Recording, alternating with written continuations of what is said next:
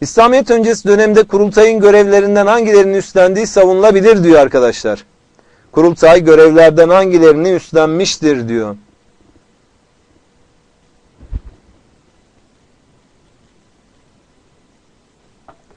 Orduyu denetleme görevi vardır.